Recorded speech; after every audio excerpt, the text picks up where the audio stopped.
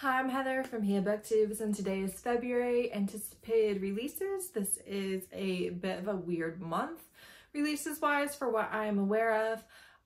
Not as many of my favorite indie authors have releases, or at least have concrete releases in February.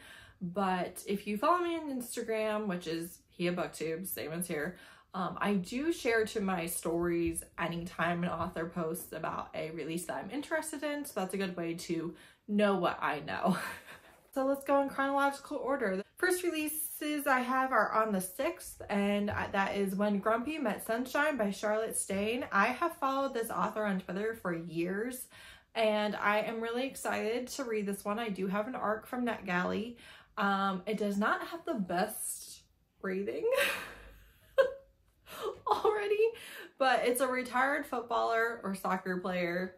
I believe they're based in England, and his ghostwriter.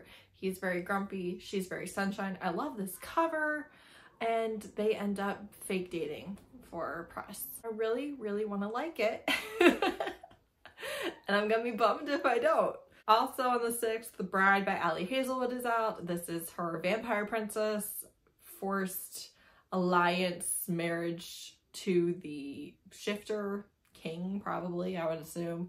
I've heard that it has quite a bit of political and paranormal world building in this one, and it's very slow burn, but it is one that I am interested in. Reviews honestly might talk me in or out of it, but I do have it set as a hold at the library. I will probably have to wait several weeks to read it, but I do plan on reading it. Then on the 13th, we have Meegan, which is Loose Ends number 3 by Rebekah Weatherspoon. This is the conclusion, I believe, to the series with Rafe and Zenny. I read Zenny last year and loved it.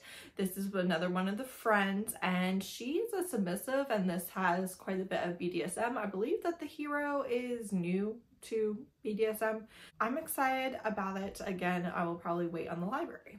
Then also on the 13th, Neferura by Malayna Evans is coming out. This is the Egyptian historical fantasy that is supposed to follow the daughter of, I believe, Nefertiti. I also have this as an arc on NetGalley. You know how much I love Egyptian mythology and history, ancient Egypt, and you know, I was that kid.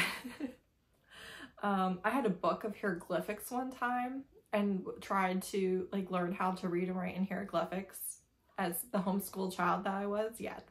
I'm hoping that this is everything I want. I'm also hoping that there's some romance in it. I don't know that there is. Then on the 20th, Space for More by Emily Antoinette is out. I saw Not Safe for Work art of this on Instagram and was like, I'm interested. It doesn't take much. Yes, I'm intrigued. You got me. I want to know more. This is a polyamorous romance. She is a doctor and she's trying to stop a data dealer. I don't know what that is, but she partners with his estranged mate to accomplish it. Does that premise make me a little bit questionable? Yes. Yes, it does. Yes, it really does. But it's FFM alien romance, so yeah. Then on the 25th, How to Fake It with a Fae by Amy Boyles is out. This is the first in 7 Sailors for 7 Witches series. This is a broody fae king is bent on revenge. So I completely messed this up in my notes. I went from the synopsis to the next one. So she has to get married or her family will lose their magic. So that's the setup for this one. And then on the 27th, Lore of the Wilds by Analeigh Sbrana is out. And that's what I said for the rest of this.